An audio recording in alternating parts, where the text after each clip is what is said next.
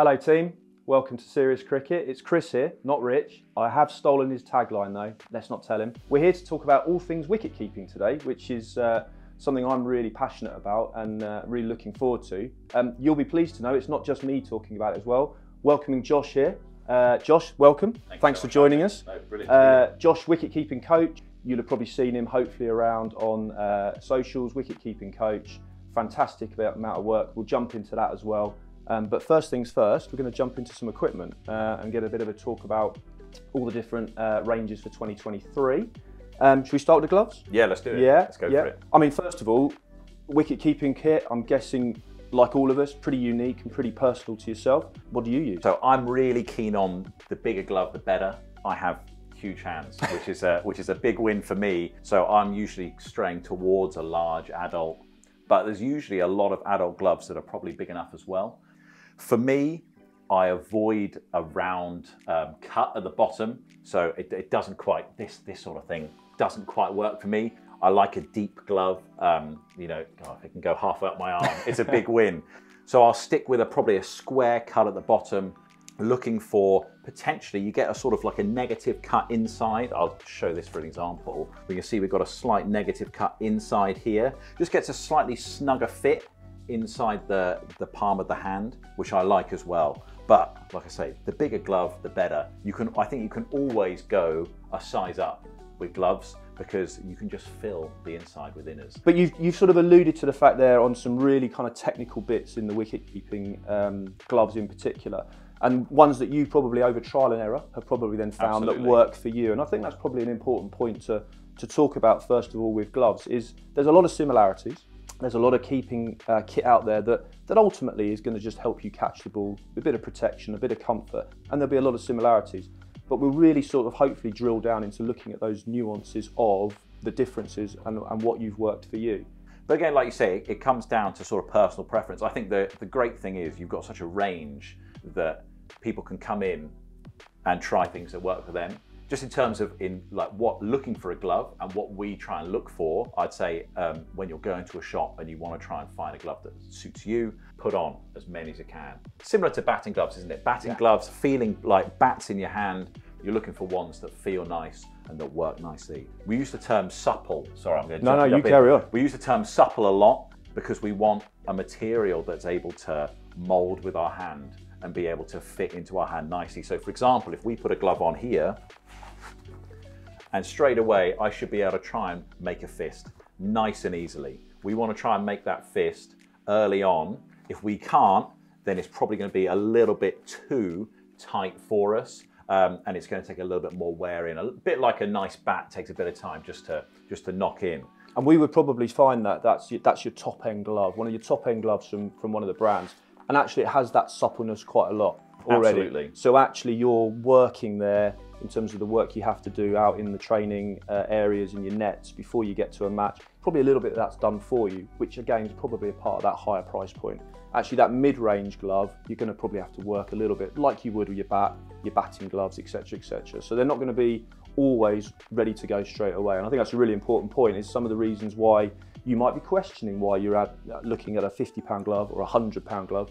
Those sort of things are where it's actually that suppleness, that comfort factor is already there for you, isn't it? Absolutely. Yeah. I think the materials have slightly changed over the past couple of years, and so they're using slightly lighter materials that are probably able to bend a little bit more. So I think there's less than I think initially you used to have to do. You know, I remember stories of people using those chamois inners and having to, they'd wet them to try and make them a little bit more supple. Yeah. So I still do that randomly because I grew up in that generation, in that era where I would put the tap on in the dressing room, put my chamois inners on, saturate them, put the glove in, off I went out into the middle. I don't know if it worked. It was just a routine, and it was something that somebody had come along and sort of who was playing at a higher level than me that did. So I kind of copied it, and that was stuck with me for probably most of my now playing career. I've probably got to that point now where just getting out on the field is probably hard enough. So doing all those kind of routines is sort of finished. But the kit smells bad absolutely, enough. Yeah, absolutely. Nobody wants to put those back on their hands. We'll probably come to that with inners in a minute. But you're quite right. Those sort of nuances of the glove are there, but ultimately what you're looking for when you're trying on is that comfortable fit. What you want to feel inside there is, you know, you're going to get a nice cushioned, comfortable fit. And that's probably quite specific to most wicket-keeping gloves, whether we're looking at a junior all the way through to a large adult. When you put the glove on, obviously what you're really sort of starting to feel is actually whereabouts is your catching zone in relation to your hand. It's a really good sort of starting point in terms of whether you've got that right sort of fit. For me, my big thing is where the bottom of my hand ends up finishing. So I want to make sure that the bottom of my hand finishes at the bottom of the glove rather than going into the sort of extra wrist protection. Yeah. I think as soon as you've got a glove that sort of finishes here on your hand, it's too small, and you've got to get a bigger one, because that is then going to aid that comfortable fit that we've been talking about. And I guess us as adults, we're probably already in tune with that, but that's particularly prevalent for those aspiring young cricketers who have come into wicket keeping either by default or they've got a love of it very early. And they're trying to get that right size, which is going to aid them to catch the ball more often than not, and something like that. We see again a lot in the shop where you might want to get that extra season out of a pair of gloves. Do I have to really replace it? And it's a conversation we have a lot, is just trying to make sure that, yeah, you want to gain that longevity from your kit, but ultimately for that enjoyment and that performance level within the game, ultimately within your wicket keeping kit, you need to get something that really does allow you to catch the ball as much as possible. Absolutely. And that is the main aim, isn't it? Yeah. I think it's like we've been sort of going over this sort of area quite a lot over the past couple of minutes, but I think it's important to know that the top end may not always feel for that individual person the best. You know, if you've got a mid-range or even a sort of starter range that feels really comfortable in your hands, go for it. Yeah. I don't think people need to feel that the higher up the price, the better the glove will feel, because it doesn't always work that way. And a really great case in point in the wicket keeping world, and forgive me if Kookaburra if I've got this slightly wrong, but Josh Butler doesn't use their pro glove. He has a real preference for the one that sits just below that. And that's quite specific in the cricket world and happens quite a lot. What you work for you as a player doesn't really matter what where it sort of sits in the hierarchy or the price point. It works for you. Absolutely. Fantastic. So whilst we're talking about gloves and fits, let's also talk about the different type of grips that we've got. You've got a slightly more classic octopus grip here, and a slightly smaller pimple with these Kookaburra gloves. As you can see on these grey Nichols ones, we've got a slightly thicker pimple that even have an octopus around it, and I can imagine that's probably to focus on finger protection, as well as making sure there's a little bit more to reduce the impact of the ball as it hits the glove. These Gunner Moore, as we'll probably look into in a little bit more detail in a later tape, these don't have any of that, and we're looking at almost like a film, aren't we? No idea what that does. I mean, ultimately, that sort of that gel finish is really there to try and get not a tacky nature, but almost that tacky-ish sort of nature that is enhancing your grip. Almost like a goalkeeper glove. So, I mean, we wouldn't call it cheating, quite obviously, but actually just something in there that is going to enhance that impact with the ball. So once that ball gets into that catching zone, there's almost like a little gel-like sort of substance that's just going to enhance that, both on a natural sort of feel thing, but actually just going to start to help you with the catching zone sort of area for keeping the ball in there. Again, as you can kind of, I mean, there are others. Something like that which you've alluded to in terms of the really specific Gray Nichols side. The beauty of cricket equipment is something like that will have been produced for their top end player, a Ben Folkes. Potentially that's his go-to. And the beauty of that is it kind of filters down into the amateur side of the game. So actually you're getting the same type of kit that's being used at the elite end of the game by one of the best glove guys out there at the moment. That's his preference, that's what you're sort of getting into. And that works its way down in terms of the other brands, which, again, it may not work for you and you'll find what works for you, but those options being used all the way through the game from top to bottom. Probably in the junior side, it's probably quite a generic pimple. In those certainly small junior, before you get towards maybe the youth size, that's just a nice starting point, trying to make it hopefully as simple as possible for those young keepers out there to just focus in on something very comfortable, bit of protection in there that you need, but just catching the ball, but not to the point where they can't feel the ball through there. And I'm guessing as a coach, that's probably going to be one of your key points for young cricketers is you've got to feel protected and comfortable, but you need to be able to feel that ball. You've got to be able to feel the ball into the glove. And I think if you go sort of too big too soon, you can get into a stage where you're not actually able to feel the ball as you close your gloves. and the likelihood is that ball will just pop straight out. Again, we talk about comfort, grip, try them on, try as many on as you can, catch a couple of balls, see what feels right. So that was great, and actually I think you'd spot on there in terms of sizing of glove and what the opportunities are there to do, and that leads us into the inner glove, which I think we probably both agree is of vital importance for the majority, if not all, wicket keepers. But there is a little bit of a journey there in terms of, again, finding out what works for you, a bit of maybe trial and error. Absolutely. And actually you'll then start to establish what the positives and sometimes the negatives for your own individual style are with different inners, and you'll start to then work out you're going to go into a specific side of those things. Ultimately, there's a little bit of choice out there. So we've got a couple of examples, or we've got a few examples here of some inner gloves. There's a chamois. So there's a chamois glove there, chamois leather, with a bit of padding there, again in the catching zone around the middle there. Chamois on the outside. Cotton finish on the other side of your hand for you. Quite a historical sort of style of glove. You've then got a cotton padded, so again it's doing the same job but without the chamois, but you've just got that cotton feel, got a nice bit of padding in there that covers again your catching area, both front and back.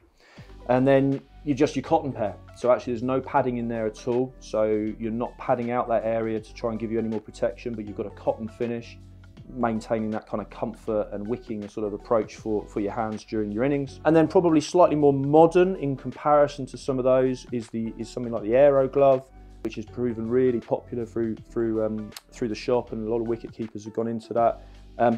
Bit of extra sort of support in certain parts of the hand, but very specific to certain parts. A lot of keepers swear by those. And we'll perhaps come on to those in a minute, but from your perspective in terms of inners, both for yourself, but also maybe the players that you're working with coaching? So personally, what I look at, I love a Velcro strap on mine. So what you'll find is on some gloves, you get a nice piece of Velcro that sits on the bottom, just for that extra bit of security. Yeah. I find at times, especially if the gloves at the inners aren't quite the right size, they could easily ride up. So in order to try and keep them in as securely as we can, I think some sort of Velcro, to be fair, elastic like this is absolutely perfect, because it gives a little bit of stretch, but then allows that security to make sure that the glove doesn't rise. I like the bit of aeration on the back of the glove. Just allows the hand to breathe a little bit. And as we know, 30-odd degree heat in the middle of summer, the last thing we want, hopefully, the last thing we want is really sweaty hands, because then your hands end up moving in the glove, and we're gonna struggle. So just a bit of airflow. A bit of airflow is exactly what we want in order to allow our hands to remain nice and cool. Big fan of padding. I think as much padding as we can, especially if we're talking about it getting into slightly bigger gloves. We want to be able to fill out that glove. So having a nice bit of padding in there, especially if we're facing slightly quicker bowlers, I think is absolutely perfect. You look at people, let's use Josh Butler as an example again. He'll use 2 sets of inners, very similar to this, just to get that extra bit of padding. So when he's facing 90-mile-an-hour bowling up near his head, it sits really comfortably in the glove. And I think there's a bit of mix and matching to be had as well. If we were a junior looking to move up into the next set of gloves, and it's still, even with a set of inners, it's still a little bit big, we could always look at these sort of cotton ones, or even the fingerless gloves as well, just to add a bit of extra support, a bit of extra size inside the glove in order to just fill it out a little bit. These ones I've used a couple of times, these aero ones, and they are really interesting in terms of what they've done is they've put padding and protection on the crucial part of your fingers where you're likely to get that ball hit. The top of the palm, especially here, is a really interesting point, because that is where a lot of people end up getting bruises and things like that, where the ball hits the top of the knuckles. I mean, I don't know if you've come across it. I certainly, during my sort of time around sharing time with top-end wicket keepers, maybe not so much now, I don't know, but certainly back in the sort of the 90s and what have you, as technology and fabrics were sort of working their way through, wicket keepers would add their own version of padding inside there and add something that, tape sort of that medicinal tape that you can get layered up.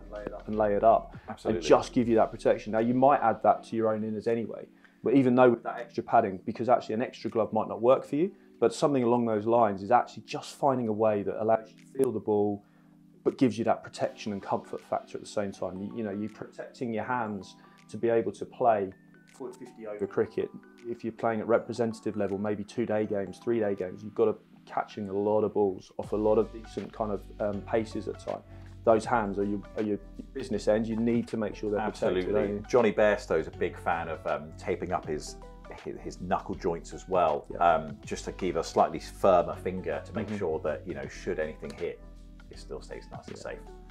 And then ultimately, to finish that off, obviously once you've got the inner glove on, if I grab the right glove here, that's going to feed into your glove. And what you're adding to is you can straight away, you can feel the extra padding inside there. But what you don't want to lose is, particularly with your ball, you want to be able to feel like you can grip that straight away, but you can feel actually that padding and that protection is working for you. So we still want to be able to catch that ball, feel it in the glove. But yeah, like you say, we don't want to, anytime it hits different parts of our hand, we don't want to feel any sort of pain. And it's one we talk about a lot, as you sort of alluded to there, with junior cricketers who don't like the feeling of adding another glove and what have you. And we would often say something like that is perfect. Introduce a thin, maybe sometimes a batting fingerless inner, because actually it just adds a bit of comfort. As we know, putting your hands into a wicket-keeping glove, it's not the most comfortable. There's a bit of stuff going on in there that just sometimes rubs on your fingers. 20 over game even, you can start to feel uncomfortable. So an inner glove is always going to give you that as well. For junior cricketers, try and introduce it as early as possible. It will help you to support your hands, bit of protection, and the quicker you can get used to it, the quicker you can then move into those other areas as you grow. Agreed. Moving from inners, and we've done gloves, we'll sort of talk a little bit about pads. And I know we've probably got some interesting thoughts on wicket-keeping pads, and probably have stayed very similar over the years. But again, there's probably a modernisation there in terms of some of both the style of pad, but also probably from a wicket-keeping perspective, the thought process around pads. I know you probably have got some very specific ideas about pads. Differing views. Yeah, well, if we think about, 50, 60 years ago, keepers just used to wear their batting pads. Yeah. So it's changed significantly from there, becoming a lot more lightweight. And I think we're getting to a stage now where a lot of keepers are trying to think of how best they're able to move, because keeping has become more of an agile, mobile position than it was 40 plus years ago. So I think looking at something that's a little bit more slimline, that they're still able to wear, if they were fielding at point, they'd feel comfortable wearing those pads. So I think you get a lot of things with a deeper cut at the bottom, so you're now able to. So just to show that to you, so obviously that's a fairly deep cut area into the front of the pad there, which is quite different to maybe something like that, which is actually, again, a different size, but just shows you perhaps more traditional shape that sits over the tongue of your shoe. So again, that just brings a slight difference to your ability to feel comfortable and movement and agile. This will go slightly lower into the shoe, so it means that it will probably wrap around just a little bit more. That'll give you a little bit more movement, and mobility is exactly what we're after. Absolutely. I think that's one thing we all, again, have that conversation very much in the shop, is around it's a different journey than your batting pad. Your batting pad is quite clearly there to show to give you a lot of protection.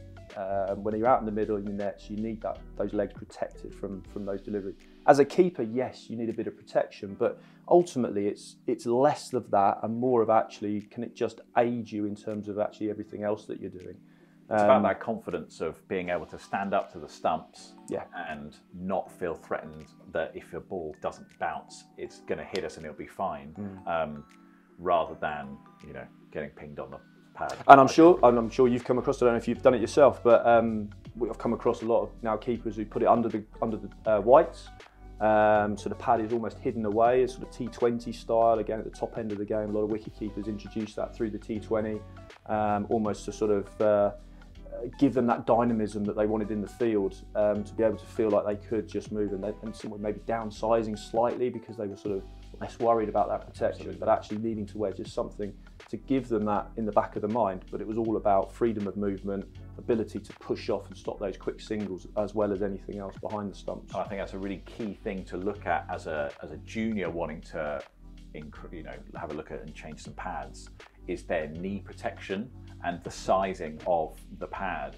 What I find a lot when I'm coaching is, young keepers will wear pads that end up coming, halfway up their thigh.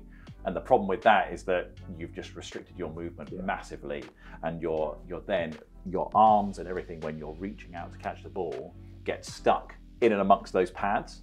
So looking at a pad that is, like you say, a little bit smaller might actually be a better way to go in order to keep the protection but not impede that mobility. I think something where your knee sits right at the top of here, I think is perfect, because you don't want too much above it that's going to get in the way of arms and everything else like that, but just enough so you've got a nice bit of knee protection, because that, even with pros, having spoken to them a lot about what they're after in terms of keeping pads, they want that knee protection, but they want it solely on the knee, and then they want to be able to move efficiently, so they don't want too much above that. So I think it comes down to feel. It comes down to making sure the size works for you. That's what you guys are great for in the shop anyway, making sure that you fit keepers with the right size pad. But I think anything too big, too bulky is just going to cause more harm than it does good. I totally agree. And I think, again, that leads us back into the point that we make lots of times through the videos, is if you can, get yourself into a shop, try kit on. There's going to be some personal preference in there, but as Josh said, it's about finding something that works for you size-wise, gives you that bit of protection, but allows you to manoeuvre yourself into all those positions you need to get into all the time. So finally, that probably just brings us on to the final bit of protective equipment as a wicket keeper, which is obviously the helmet. You'll find probably as junior cricketers, you'll wear your batting helmet at the same time as you're wearing your for your wicket keeping. And there's no problem with that. As you move your way up into the age groups and become more serious about your wicket keeping, and you're spending longer in the field and longer practicing, there are other opportunities to go into a more specific wicket keeping helmet from some of the brands that you might find a little bit more comfortable or a little bit more usability in. So I don't know, Josh, if you just want to sort of maybe just highlight the differences there between the two. Absolutely. So we've got a very slight reduced peak here. If you can have a look and see the comparison between the two. What this allows is a slightly wider field of vision. Also will mean that if that ball goes up, you're able to spot it significantly easier. You'll also find that behind there's a slight cutout. Again, for this reason, in comparison to the other, just allows to sit slightly nicer on the neckline. Also, when we're trying to look up and we're trying to look around to try and find that ball, it just adds a little bit of ease. I can imagine it's ever so slightly lighter. I was going to say, that lightness but not by a huge amount. But again, over the course of a 50 over 2-day game or somebody at that level, they start to feel might just start to notice that difference over that period of time. Again, probably something to think about in terms of whether you want to go a steel or titanium grill, just to allow that extra bit of lightness, so that you're not feel like you're lugging around a helmet for 50 overs. So I think, it's very subtle. I think the amount of difference that it makes, I think if you really want to go that extra step, absolutely, but there's also nothing wrong with wearing a batting lid. Absolutely. When you're keeping. And as I do a lot of the time, and as also there's other options for wicket keepers out there. Certainly from junior cricket perspective, obviously wearing a helmet stood up to the stumps is obviously in the rules and is key for protection. But as you grow older and you have that sort of choice factor, there's obviously the helmet, there's the floppy hat, there's the cap, there's the aero mask. There are lots of options out there to choose from. Thank you for coming in and helping me out on that one. Thank you for having me. It's been great to have you here doing a lot of the stuff in the arena with your coaching, but to get you on board and talking through your experiences with your keeping side on the equipment, both from your own usage, but certainly with the players that you're working with, has been great. Some great little insights there into terms of what works for you and what can work for other players. So thank you for your time. Pleasure. Really appreciate that. Like, subscribe. Hopefully you can watch more videos from Serious Cricket. We'll see you next time, and hopefully Rich will be back.